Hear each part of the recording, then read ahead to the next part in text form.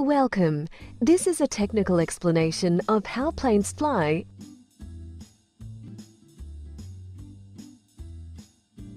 Engines and wings displace air downwards to generate lift. Planes achieve buoyancy and fly when the air mass displaced down each second equals the plane's mass.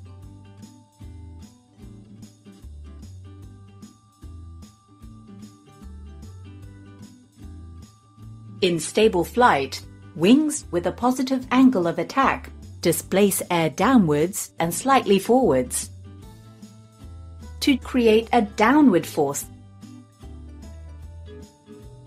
and thus generate enough equal and opposite upward force for the plane to fly.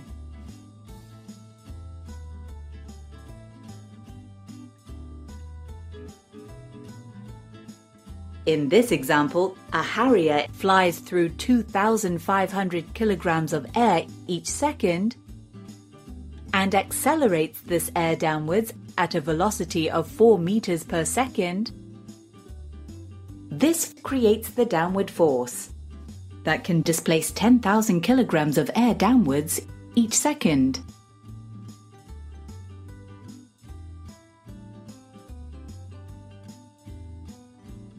In this example, a 10,000 kilogram plane will displace 10,000 kilograms of air downwards each second to achieve buoyancy and fly. It's that simple. Note that this force required for lift is about 10% of the maximum thrust that is available from a Harrier's engine.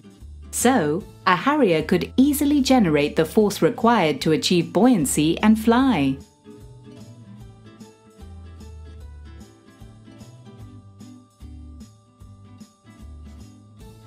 So what?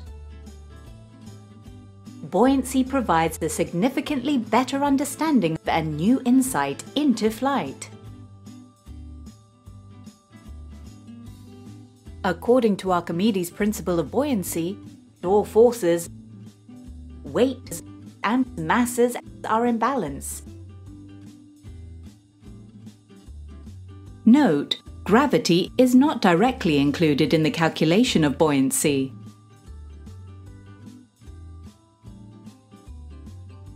The same principles of physics apply to helicopters and balloons, which fly by displacing air downwards.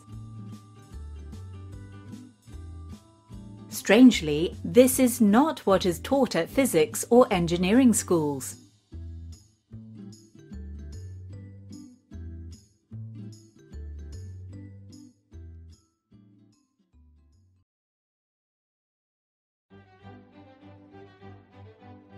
This is the same equation used to calculate the thrust or force created by a rocket. Here, the force equals the mass of the exhaust gases displaced downwards each second times their velocity.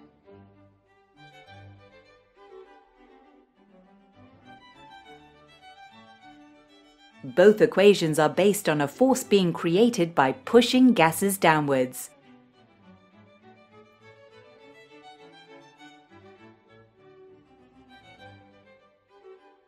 To put it another way, in a vertical climb, engine thrust is generating all the lift. Here, the force equals the mass of the exhaust gases displaced downwards each second times their velocity. This is the same equation used by a rocket. As the plane's angle of climb decreases, then the wings generate an increasing proportion of the lift. The key point is that lift generation shifts from the engines pushing gases down in a vertical climb to the wings pushing air downwards in horizontal flight. But the equation for lift remains the same.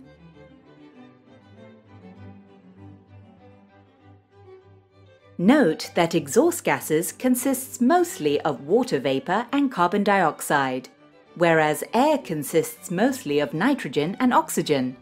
All these are common gases.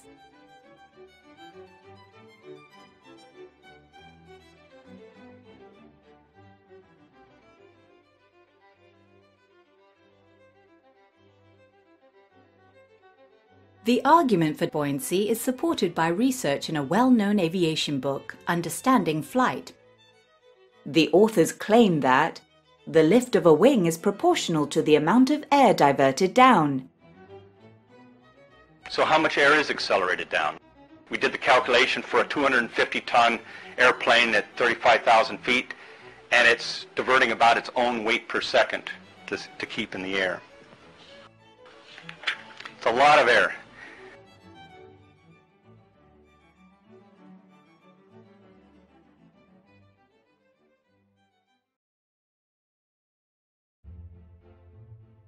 In summary, the physics of lift can be explained by Newton's laws of motion.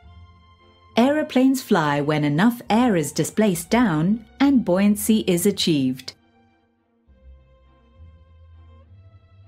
This is consistent with all aspects of flight and what is observed in reality, including the laws of physics,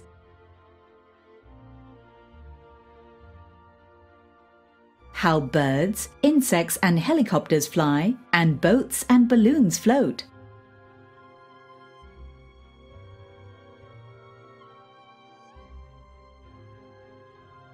Buoyancy is consistent with lift being due to how much air is caught by the wings and the vertical velocity downwards that air is accelerated to.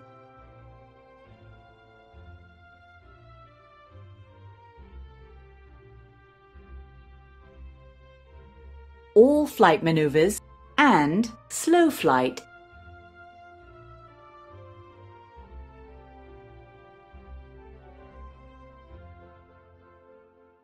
Ground effect.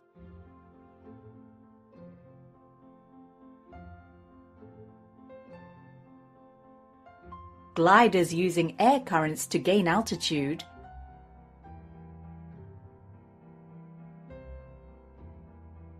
Wind affects the amount of air displaced by the wings.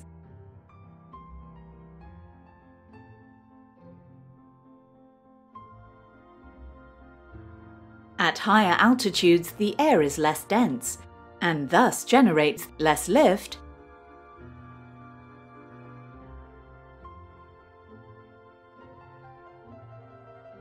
Lift relies on the smooth flow of air over the wings. So any turbulence that disrupts laminar airflow will reduce the amount of air displaced down, and thus also reduce the lift generated, which can then cause the plane to stall.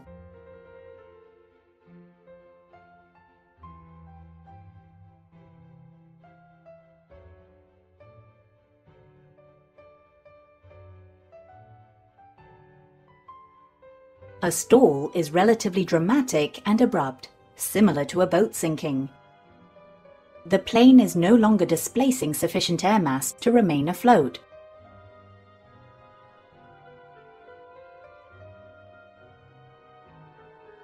Wing design and aircraft momentum impacts the amount of air displaced down and the lift generated.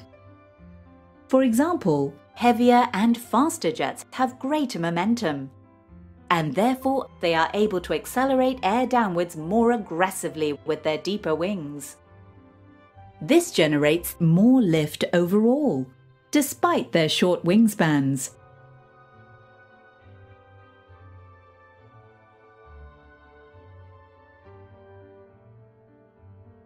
Flaps increase the distance down that air is displaced, the amount of air displaced, and the lift generated.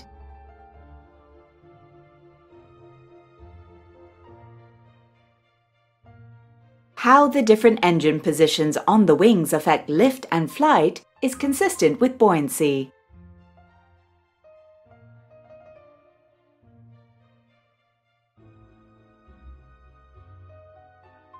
Airflow will naturally follow a curved surface due to the Coanda effect.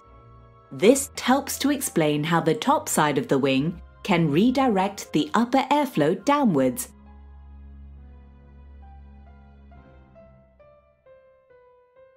That's it.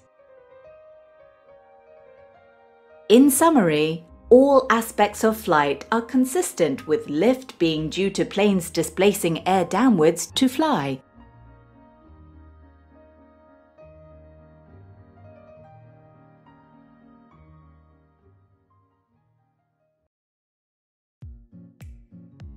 In conclusion, this solves the 100-year-old debate in aviation for how planes fly.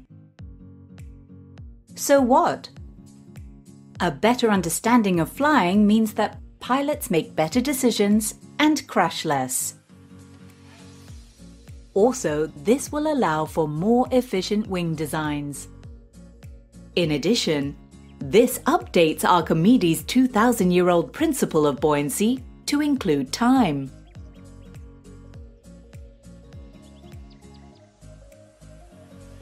Thanks for listening.